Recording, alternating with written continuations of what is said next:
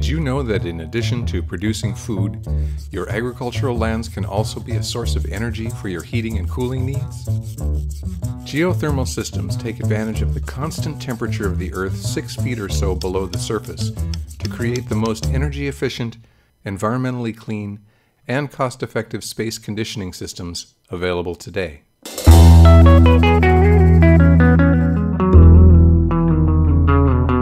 Geothermal systems utilize heat pumps that transfer thermal energy between an indoor space and the ground. Many buildings already use heat pumps as part of heating and cooling, but with a key difference.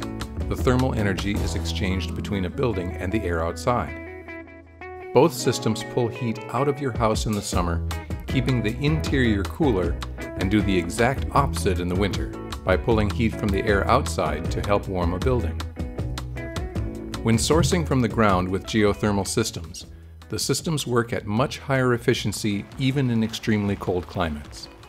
This is because a ground source heat pump takes advantage of the moderate temperatures in the ground to boost efficiency and reduce the operational costs of heating and cooling systems. The temperature in the ground below 6 feet is roughly stable year-round at about 10 degrees Celsius or 50 degrees Fahrenheit. Ground source heat pumps transfer thermal energy from a building into the ground during summer to cool indoor temperatures. In winter, it reverses the process by transferring thermal energy from the ground to the building to heat the space.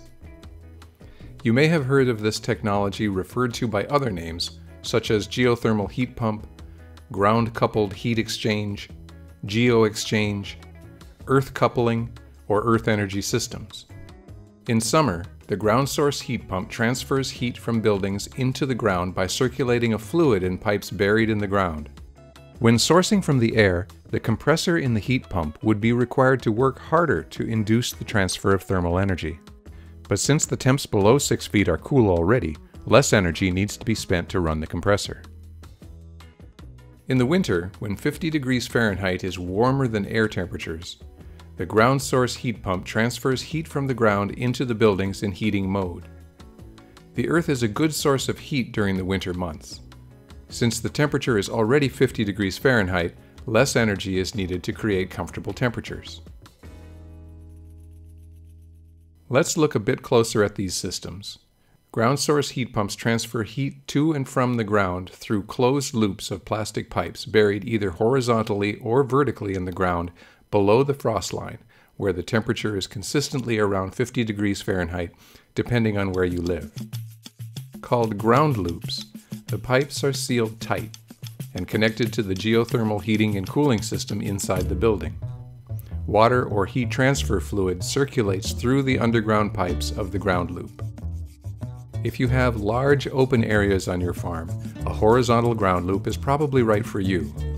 A horizontal ground loop is installed over a wide area of ground and requires enough space to dig trenches hundreds of feet long and 6 to 10 feet deep. Horizontal ground loops can only be used when adequate space is available and trenches are easy to dig. Here, plastic looping pipes form the geothermal heat exchanger system. Compared with the vertical loop, a horizontal system is usually the more cost-effective because it requires trenching rather than drilling.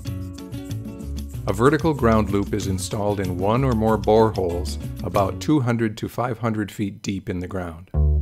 Each hole is 5 to 6 inches in diameter, and if you have more than one, they're about 20 feet apart.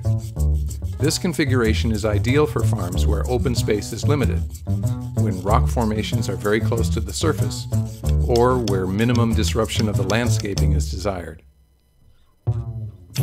Vertical loops are generally more expensive to install, but require less piping and less land area than horizontal loops.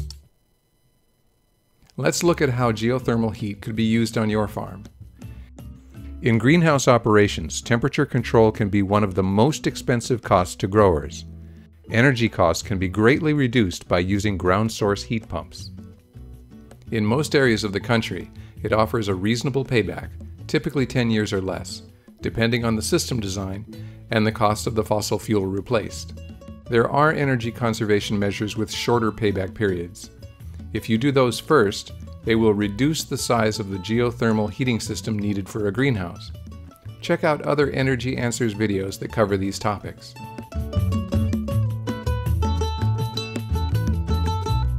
Another way geothermal heating can be used on a farm is to heat animal buildings, such as wean to finishing pig buildings. A ground source heat pump system can reduce energy consumption and utility cost. Despite the high initial installation cost, livestock producers will benefit in the long term with lower operational costs.